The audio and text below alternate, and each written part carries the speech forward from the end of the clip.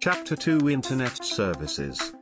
The Internet is a huge network connecting millions of computers from all over the world with the help of satellites, which allow users to share information and communicate with each other. History of the Internet: a global network. The United States Department started using the Internet as a military research project, and that laid down the foundation for the Internet. This project was called Advanced Research Project Agency Network (ARPANET). As the soldiers used this network to share information, other countries also joined this international network of computers, which is now known as the Internet. Requirements for an Internet connection: modem, telephone line, Internet service provider (ISP), Wi-Fi. Modem. A modem is a device that allows a computer to transmit and receive data with other computers. Modem stands for modulator-demodulator. Telephone line. A telephone line is required to transfer data from one computer to another computer. The computer is connected to a modem, and this modem is then connected to a telephone line. However, with the increasing wireless environment, telephone lines are no longer a compulsion to access the Internet. Internet Service Provider or ISP.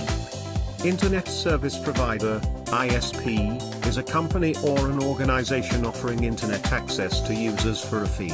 Some of the ISPs in India are Videsh Sanchar Nigam Limited, VSNL, Mahanagar Telephone Nigam Limited, MTNL, Airtel, Reliance Jio, Act Fibernet, etc. Wi-Fi. Wireless fidelity, usually called Wi-Fi, is a device that allows a computer to transmit and receive data with other computers wirelessly using radio waves. It is a popular concept and is widely used in homes and offices, as all the devices can use the network.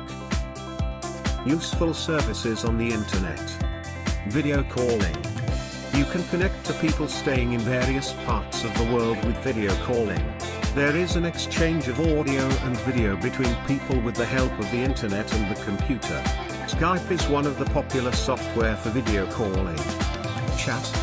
Personal communication has now become much easier thanks to the Internet and the various chat-based software. A chat is an instant real-time communication where people can exchange messages back and forth. Free Internet calls. With the help of the Internet, it's now simpler to make audio calls to any part of the world at a cheaper rate.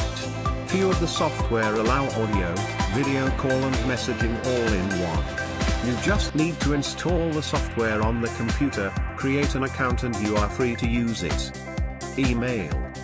Email stands for electronic mail. Email facility helps us to compose, send, receive and store the messages globally.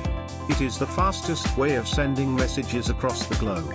Every email is sent to a unique email ID which takes the place of the traditional name, address, PIN, etc. in the computer world. You can attach various files like images, documents, etc. along with the email. Social media. There are various social media networking websites like Facebook, Twitter, Instagram, etc. that display your personal information. It is visible to anyone you allow to access it. You can connect to all your friends through such social networks. You can share your images and let your friends comment or like the image. It is very user-friendly. Celebrities and politicians use it to connect to masses.